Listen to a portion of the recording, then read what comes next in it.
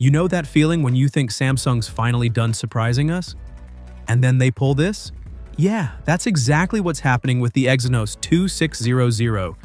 Out of nowhere, Samsung's upcoming flagship chip has jumped back into the spotlight. And it's not just another leak. It's a sign that Samsung's got something much bigger planned. So here's the story. A few days ago, people spotted a mysterious, underclocked version of the Exynos 2600 quietly showing up in benchmark charts. It was slower, weaker, and no one really knew why it existed.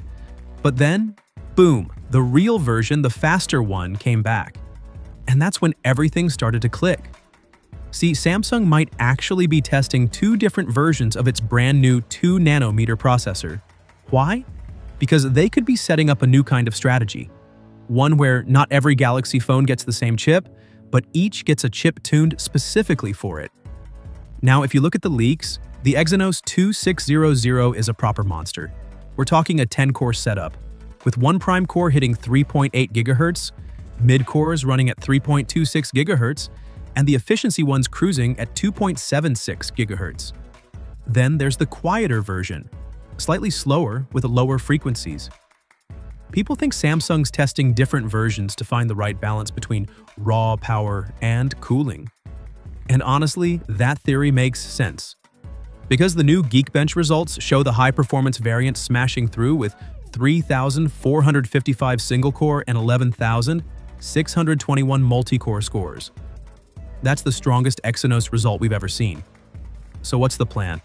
Well, according to reports, Samsung might be reserving that top-end version for the Galaxy S26 Ultra, while the S26 and S26 Plus get a slightly tuned-down chip. Think of it as a smarter split. The same architecture, but optimized differently depending on the model. And that opens up some pretty interesting possibilities. The lower-clocked version could show up in future devices like a Galaxy S26 Edge, or even the next Fan Edition, maybe branded as the Exynos 2600E, just like we saw with the 2400E on the S24 FE. If that's true, Samsung isn't just making chips. They're building an ecosystem of performance tiers, and that's a massive shift in how they design their flagships. Now let's talk Galaxy S26, because the hype isn't just about the chip. According to fresh reports, Samsung might slightly bump up prices due to rising component costs. Fidel says we could see around a $100 increase across the lineup, meaning roughly $899 for the base model, $999 for the Plus, and $1,399 for the Ultra.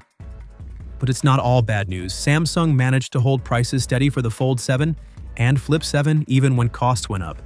So it's possible they'll do the same here, maybe only the Plus sees a bump. And then there's what Jason C revealed. The Galaxy S26 Ultra sounds like a beast. Snapdragon 8 Elite Gen 5 in some regions, Exynos 2600 in others, up to 16 GB of RAM, a 6.9-inch QHD plus AMOLED panel, a 200-megapixel camera, and a 5,000 mAh battery with 60 watts fast charging and Qi 2 wireless support. Basically, Samsung's turning this thing into a powerhouse, faster, cooler, sharper, and more refined than ever. So if all these leaks are on point, the Galaxy S26 lineup might not just be another annual refresh, it could be Samsung's biggest leap in years. And the funny thing is, they haven't even said a word yet. So yeah, if this is what Samsung's doing behind the scenes, I can't wait to see what happens when they finally go public.